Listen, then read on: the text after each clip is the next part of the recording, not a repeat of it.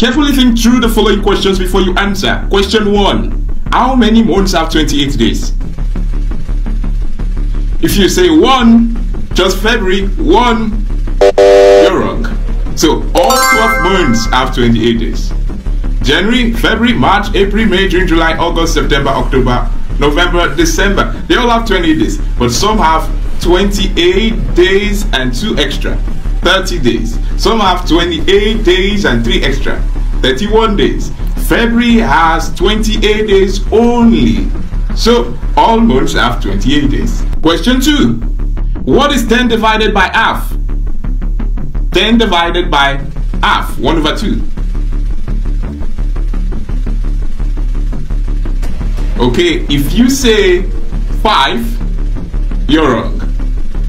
5 is the wrong answer. 10 divided by 1/2, 1/2 is 20. Yeah. Now, 2 halves make 1. 2 halves, 2 1/2 make 1. So in 10, you have 10 ones. And each one is made up of 2 halves. So in 10 ones, you have 2 halves in 10 places. That's 20 halves. So 10 divided by half, you have 20. Let's solve it.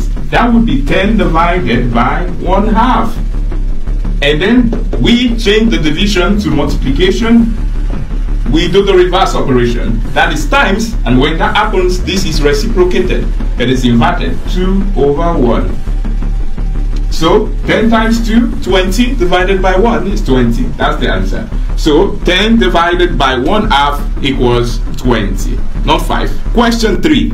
If a car is traveling at a speed of 20 kilometers per hour, how long will it take the car to travel a distance of 20 kilometers? A car is traveling at a speed of 20 kilometers per hour. How much time will it take the car to cover a distance of 20 kilometers?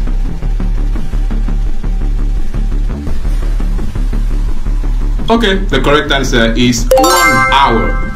The speed is 20 kilometers per hour. Per hour means in 1 hour. So in 1 hour, it is covering 20 kilometers. So how long is it going to take for it to cover 20 kilometers? 1 hour. Simple answer. Question 4. How many times can you subtract 10 from 100? How many times can you subtract 10 from 100? It's a simple one.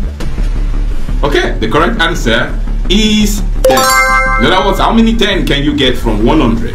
You subtract 10 from 100, you have 90. You subtract another 10, you have 80. You subtract another 10, you have 70. So at the end, you will have subtracted 10 tens for you to have nothing more.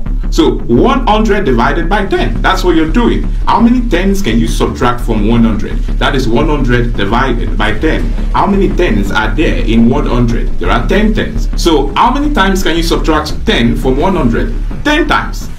That is just it. Bye for now.